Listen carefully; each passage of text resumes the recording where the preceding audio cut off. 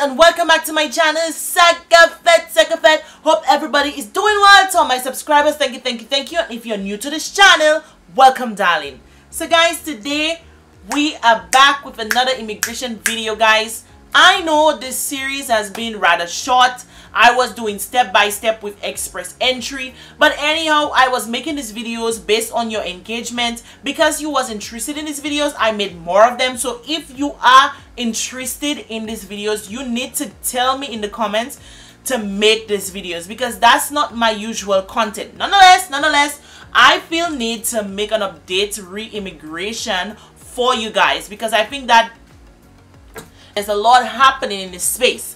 Okay, so guys, basically where I left off is after you've done IELTS and after you've gotten your ECA done, you then put in your express entry profile. Now when you put in your express entry profile, at this point you just fill out a profile online, you put in your IELTS test, you put in your ECA results and all the other information that they ask you. They're not going to ask you for any documents at this stage.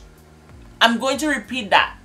They're not going to ask you to provide any documents at this stage. Setting up your profile, you're not required to upload any of your documents at that stage. The only thing they require you to have is your IELTS results and your ECA results. So you put in your profile. After you've placed in your profile, you then wait. By wait, I mean that every 2 weeks, the government of Canada releases a draw. It's called an express entry draw.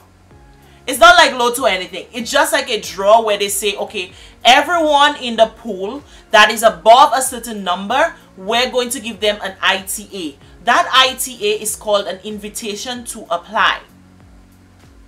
Are you sticking with me? So your profile is in and you would have known the amount, you would have known your score. You should know your score because we've already done that in step 1, finding out how much is your score and how to increase your score and so forth. So you want to check out that video. I will link it there. So after you have your score in hand, you know, okay, my profile is sitting on about, let's say, 450 points, which is about standard. By the way, the draw ended the year with 464, the lowest it has been. It's usually, last year it was averaging for 70 something around that. And that's high because when I got accepted, when I got my invitation to apply, my score was 454. And the score was still below that. The draw that I got an ITA for was still below 454. But over the years, people are doing all sorts of things to improve their scores, like learn French. They're doing all sorts of things, and so that's why the draw is much higher. Nonetheless, I have good news. So let's get back, before the good news, let's get back to the profile. So you've suppose the draw for this week is 450 points and your score is 455 or 451. If your score is 451 or anything above that draw, you're going to get an ITA from the government of Canada. Now that ITA is called an invitation to apply, as I said earlier on, and you then start your application process. At that point, you're now required to prove everything that you claimed in your profile. So if when you were creating your profile, you said that you had a bachelor's degree, you now have to show your degree. Like you have to show your degree certificates. You have to get all your documents at that point in time. Everything. You have to get employment pay stubs, bank documents, everything at this point in time. This is where the application comes down. You understand? Now after the application, you get everything done. They are going to request medicals from you, and medicals are done by a specific doctor, and they will let you know which doctor in your area you have to go by to get this medicals done. In Dominica, there's only one doctor that the government of Canada approves medical from. You need a police record for anywhere that you've stayed in more than, I think, 12 months or 10 months. It was something like that. Anywhere you stayed in more than 12 months, you need a police record for this. So at the time, I needed to get a police record from St. Lucia. I also need to get a police record from Dominica. You understand? These are the places that I stayed during for a longer period of time. So I'm telling you, I had to travel to St. Lucia to get just a police record. Get yourself ready in your mind to think about that. if you stayed in a place for more than 10 months, 10 to 12 months, I think, I can't remember, you're going to require a police record from that place. Now, obviously, COVID restrictions has made it extremely difficult to get anything from another country. It could be IELTS, it could be a police record. So the process, the application process, is a lot harder right now because for some people, it's just too much restrictions. You understand what I'm saying? I know for a fact Canada has slowed down on applications, on permanent resident applications, because there have been complaints in the news of people saying how the application is slow to process and whatnot. But you have to understand it's because Canada is still under lockdown. When I'm making this video right now, we are still under a stay-at-home order. It's not even just a lockdown, and so they are delaying applications. You understand? Now, the fact that they're delaying application just means that the pool is gonna get wider and wider and wider.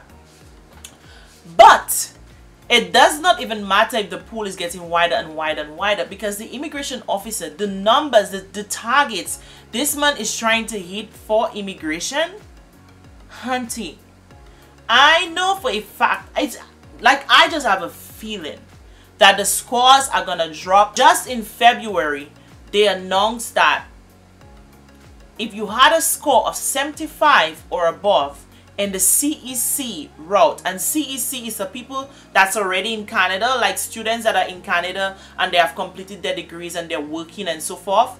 If you're in that class and you're in the pool and you have a score more than 75, an ITA. 75 is just point for some people age. That's ridiculous. To drop it to 75? Like what? That is just alarming. That is just what? This is mind-blowing. It's never been done, never heard of. Nobody would have thought they would ever drop the score that low, and yet still it was dropped that low. Then Canada government comes around with Christmas again. Recently, they announced that they're going to give 90,000 people permanent residence, and they're targeting international students that graduated, as well as essential workers in healthcare and essential workers in general. So if you worked all throughout COVID and you were a cashier or whatever it was that you never stopped working, you can apply for PR without the income requirements. Because you know, normally Express Entry has income requirements where if you're one person, you need to show a bank account of at least 12,000 Canadian, and if you're two persons, it goes up and so forth. You could check the income requirements for Express Entry, but for 90,000 people, they do not need to show that. And that is a blessing. I mean, that's gonna be a huge blessing for a lot of people, and I'm really happy for all the people, you know, all the essential workers at the government, you know, remember them and choose to give them such a valuable gift for they and their family. Because obviously if you get PR, your spouse get PR, your children get PR, and so forth. You understand what I mean? So it's it's a blessing. It's a huge blessing for a lot of people.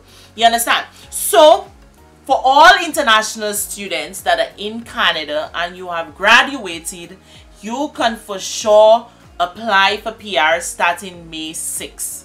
As well as all essential workers, cashiers, and I will link down below so you could check out the article and check out the jobs that qualify as essential work under that specific category.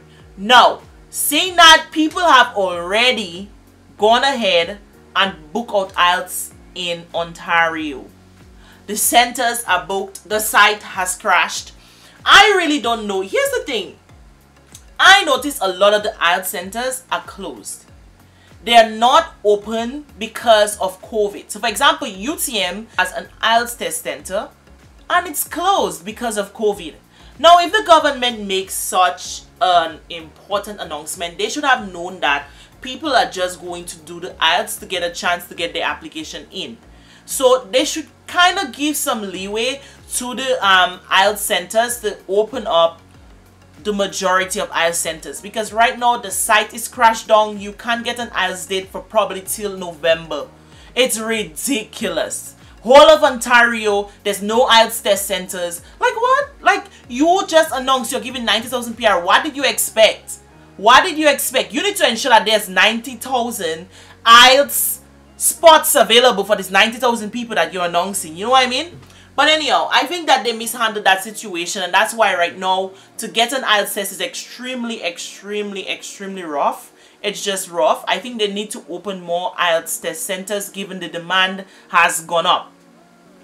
Now, to the people who are outside of Canada, so that's extremely good news for people inside of Canada. To the people who are outside of Canada, my advice is get your profile in. By the hook or by the crook, get your profile in. I understand it's extremely difficult to get IELTS done. I understand that there are so many restrictions. You understand, and for a lot of people in the Caribbean, Trinidad borders being closed is not helpful because again, we only have 2 IELTS test centers in the Caribbean, Jamaica and Trinidad, which to this date I just don't even understand how that makes sense given the demand. Trinidad is always booked out. Jamaica is these test centers are always booked out. If there's the demand, then open up in another spot. You understand what I'm saying? And much closer to the Windward Islands. You're sending us far up north and far down south. Like seriously, put a test center in the middle of the Caribbean. You know, somewhere central, St. Lucia, Barbados, Antigua, somewhere central. Even Dominica, like, yeah, why not? You know, I know we don't have an international airport, but so what? Like, just put test centers in closer areas. Have more test centers. But in any situation, I would say, get your education assessed. That could be done online. You don't have to go anywhere to get that done. And then ensure that you get IELTS done. As soon as Trinidad borders open, ensure that you book your test and get IELTS done. You might even want to book before the borders open, because if you do not, I am so certain you won't get a spot. It will be booked out instantly. It's just ridiculous like that. When I was doing it just 2 years back, 3 years back, it was like ridiculous to get a spot. Like I had to call all the time to see if someone cancel. It was just bad. So I would advise you to book that and get that done. That's just my opinion, guys. That's just my opinion. Now, once you get your profile in, as soon, and I say as soon as the government of Canada start back their releasing of processing for PR, your profile is in.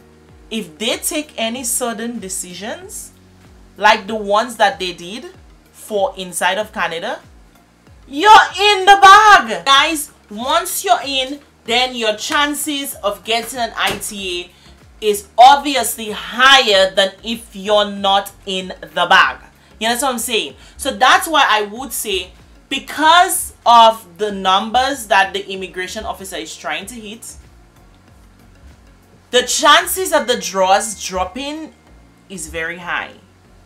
I think the numbers are going to drop. I think they will drop the numbers on purpose. I think they will increase the amount of ITAs because they're trying to hit a certain number. That's what I think. But guys, hey, that's just my thought. But I'm saying, if I was in my situation 2 years back, I would definitely try to ensure that I get into the draw by every means necessary. Guys, I really do hope that you enjoyed this video and you found some value in it. If you have any questions whatsoever, feel free to leave a comment down below, guys. Like the video. You need to share the videos and like the videos, and most importantly, hit the subscribe button, guys. Hit the subscribe button and show your girl some support. If you have like any specific questions or you have like a private situation, feel free to message me. You know, add me to Instagram, private message me. I will respond to you. I'm not that type of person, like I will respond to you, you know. So guys, thank you guys so much for watching once more. Hope you enjoyed this video. Catch you in the next one.